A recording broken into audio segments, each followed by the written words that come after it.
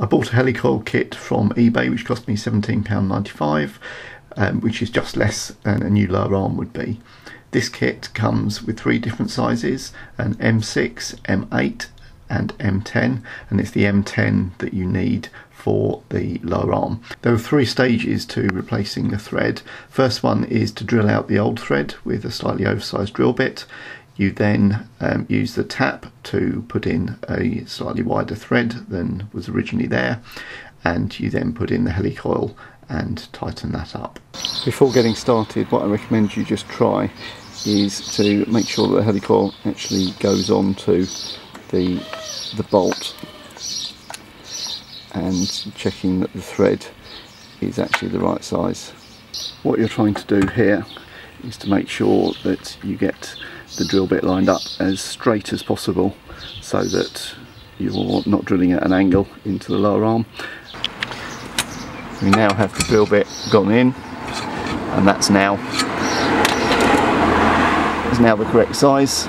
I think possibly what the problem is on these non-VW lower arms is that the thread here is actually quite a little bit thinner than the standard ones, so it's not actually that deep, which is why it can quite easily strip.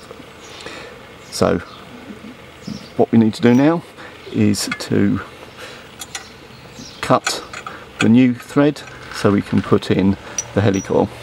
Something that doesn't actually come with the Helicoil kit that I bought is the attachment to turn the piece for cutting the new thread, but fortunately I had an existing one that I've been able to use.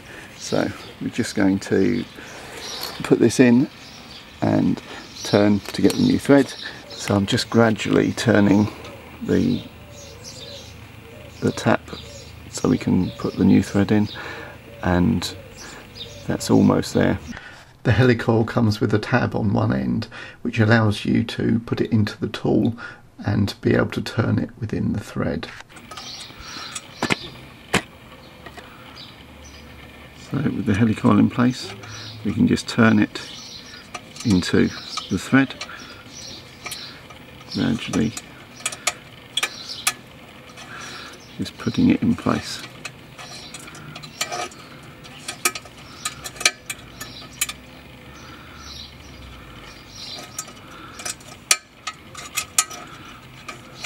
So with the Helicoil in place, managed to ratchet up the bolt, tighten it with the socket, and it's now nice and tight. So hopefully that's the job done, and we've been able to reuse the lower arm rather than having to buy a new one. I also have the Helicoil kit to use for the future.